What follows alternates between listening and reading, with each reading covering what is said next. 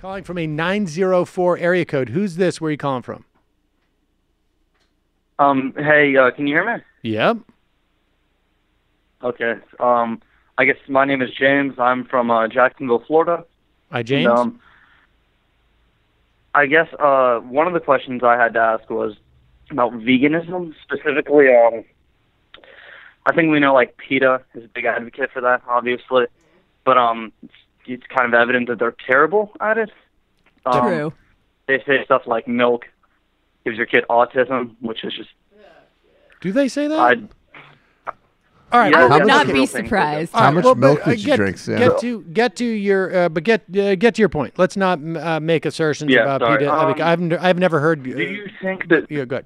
Do you think that they would have more success advocating for veganism if they, instead of saying, it's killing animals is bad, they instead focused on the good environmental factors or the good environmental effects it had? That it takes less resources to farm, less carbon emissions. Do you think that would appeal more to the, I guess, lefties that are more likely to be vegans anyways? Oh, and fact check, they did say that about milk. Did they really? Yeah. Oh, Jesus. What did they say? What did They they say said specifically? more research is needed, but scientific studies have shown that many autistic kids improve dramatically when put on a diet free of dairy products, quote unquote. And it goes on to cite some shaky science about the link between milk and autism. I like that formulation. I don't think it more needs to research, be but- either or in terms of encouraging it. Now, I'm saying this as someone who is a meat eater. I've certainly cut down on the amount of meat that I've eaten over the years, and but I think from my perspective, I think selling pescatarianism and then vegetarianism and then going to veganism is a much easier sale. Like starting with, I don't know, meatless Mondays, and then it becomes meatless Mondays and Wednesdays, and then it becomes meatless Mondays and Wednesdays and Fridays. And I mean, I think that's probably, but I don't know. Maybe there's data out there on how, what the most successful turn to veganism or vegetarianism or pescatarianism is. All right. A concern I had is that, with the lab-produced meat, is it going to become, viable soon? And why I is don't know, that? maybe 10 years or whatever. Why is that a problem? Well, they can't really use the argument that killing animals is bad against meat that isn't gotten by killing animals. So will that actually... But what's the Are problem? they against lab meat? But why would you be against lab meat? No, I'm not. I'm completely for it. I think it's a great thing. But do you think that would impact veganism at all? I Or think do you think PETA anyone is in actually favor cares of about the lab-grown killing of meat. animals, and that's kind of just a thing they talk about? I think scientifically, lab-grown meat can make you get ulcers, but it needs more research. No, PETA actually, I'm PETA. looking at it right now. They're for the lab meat. Yeah, I'm not sure. Why wouldn't they be? I'm not sure I understand the question, but I do appreciate it. Presumably wouldn't have the same I think, look- environmental impact. All right, if sorry it was about that. lab-grown. No, it's all right. I will no, say- I think that, look, I think it would be great in my mind if the entire question became moot because there is scientifically grown meat in the lab. Love it. Yeah, I mean, I probably wouldn't eat it, but I feel like a lot of But people why would, and that it would be sound- fun. Why does that sound disgusting? But the actual killing, The actual killing of meat is disgusting too. but Yeah. you eat that, I don't eat that. I don't eat factory meat. Actually, I don't. okay? But I got some bad news for you. The conditions Bessie- under which those animals are kept are radically and completely But why do different. I agree. But that doesn't That's what transfer I'm over. talking But wait a to. second. Wait a second. I'm not going to get off into some debate no, about this. no. It's just a basic No, I'm observation. just curious about the question of why would lab-grown meat be more disgusting than non-factory farmed meat?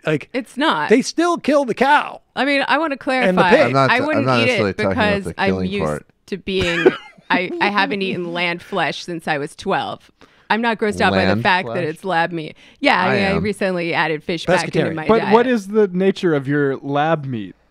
Yeah, I'm curious. You think lab meat is disgusting, and But I'm you asking say, Yeah, like, you. the just animals and basic factory repulsion. Okay, just and I'm just basic, asking you: yeah. do you think it's more disgusting then I'm asking you. no. Well, you're being very weirdly evasive about this. There's nothing to elaborate on. I'm happy. I mean, you can keep asking me the same look at question. look at Matt, who never gets. What? What do you mean? Keep asking the same question.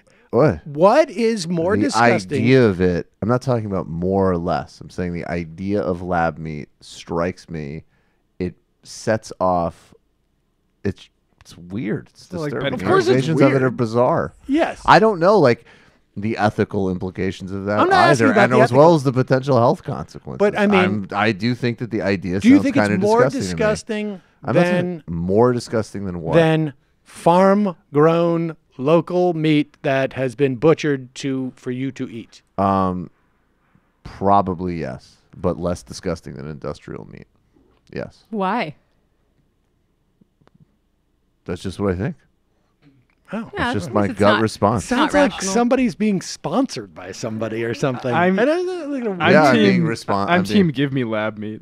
I can't wait. You have no you know what? concerns I about will even try unintended it. health consequences. I have of- concerns about real meat pure- the same way. Well, real meat from industrially raised meat is undoubtedly bad for you. That's not even a debate. So bring me the lab meat. There's like also like the I mean, I eat am a lot less meat option. And I then am when you very do eat meat, get excited about organic lab meat. grass-fed meat. I am also at the same time sort of like freaked out about it just because it's freaky deaky. Of Oh, course, it's certainly. freaky deaky, and there's always. I don't buy the notion that there aren't like. I'm a precautionary principle person. I buy that policy framework. I don't know what the potential health consequences of like. I'm not someone who just hears like, oh, lab meat, that'll be great. I'm like, I don't know. That could be actually really bad for our health. Are you also against GMOs? I am totally not convinced on the safety of GMOs, and I say that with the awareness that a bunch of idiots are going to start calling in and nerding out about that again. More research is needed. I mean, Absolutely, certainly. more. Of course, you don't think. No, I mean, I it's- agree, yeah. I mean, and even that, like, it's so weird. Like this odd paradox of on one hand, like this like nerdy fetishization with facts, and then on the other hand, that we all know that funding of research and influence in the process absolutely can distort results. And there's no question. There was even a New York Times piece 2 years ago that we covered about how GMO research has been influenced by the companies that hold the most interest over it. And I'm not saying it couldn't potentially be safe, and I'm not saying it shouldn't be conducted, research shouldn't be conducted in a non-profit seeking manner. But like, no, of course, like Monsanto and a handful of affiliated researchers say it's safe. No, Yeah. that's to me, that's not sufficient. Of course not. That's rational. I think this comes back to how tech could be good or it could be bad, depending on whose hands it's in.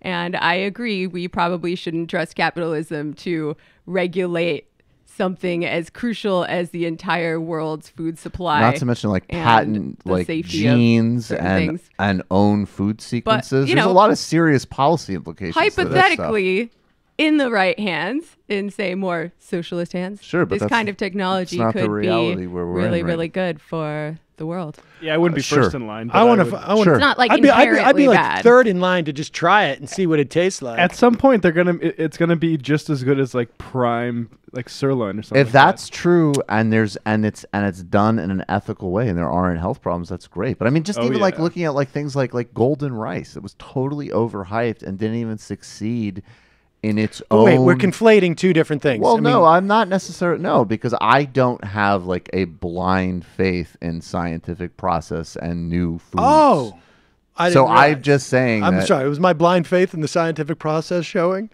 I don't know. let's I'm go to just saying. So when you ask me You were about just lab created weirdly meat, evasive I mean, about it. bottom I think line- everybody noticed it. I mean, it was strange. That's except for the hobo, I Bottom just line, explained all of it. Besides everyone that, should sure. eat less meat.